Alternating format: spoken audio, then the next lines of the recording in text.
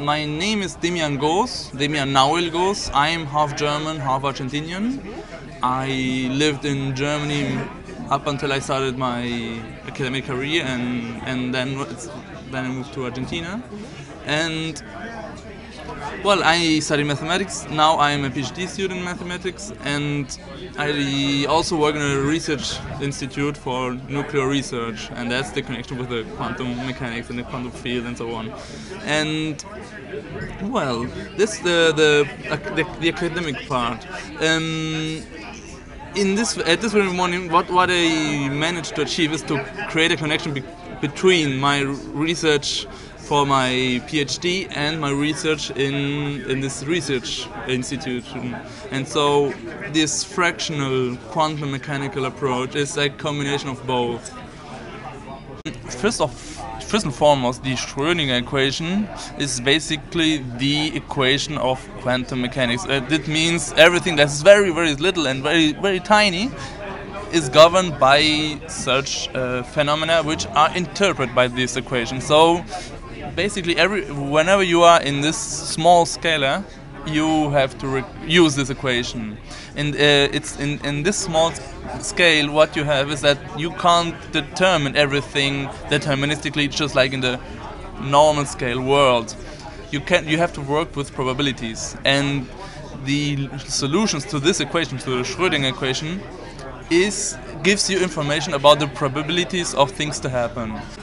There are different ways to construct the equation, and in particular there is one way considering what are called the energy and momentum operators. So you define how you first define these operators, and then you combine them and you get the Schrödinger equation.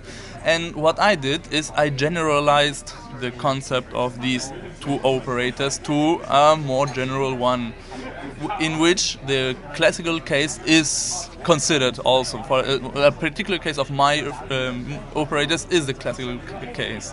And so I derived a slightly different version, and the main idea was to see, well, what are the consequences of this small change? Is it useful? Is it not useful?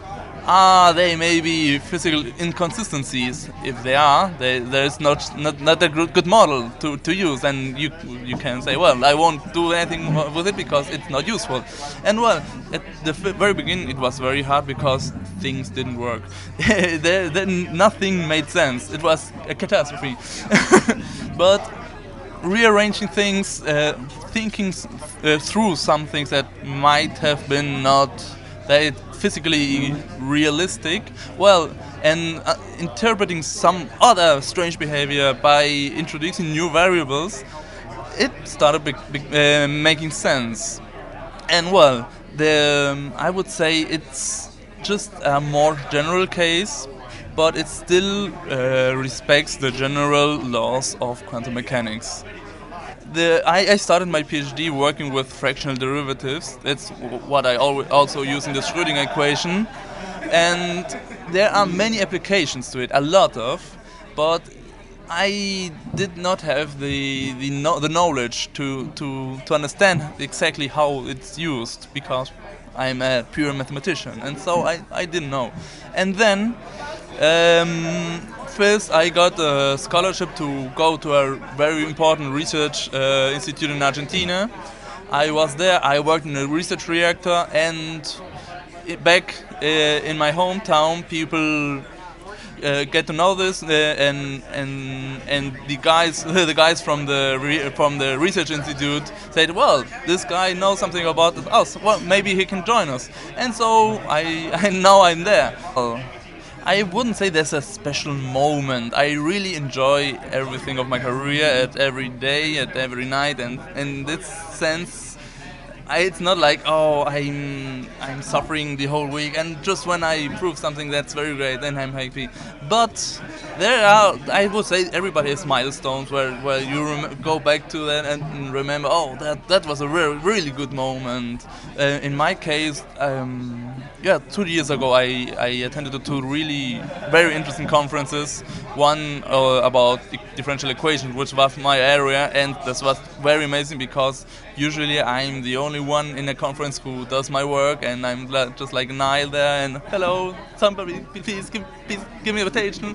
And well, now in this occasion I didn't know where to go. There was so many opportunities and so many different aspects of, in this case, differential equation. And the other one was in Edinburgh, and I loved Edinburgh and the way they organized the conference. Just like very nice to meet people from different cultures, different origins, and that was very great.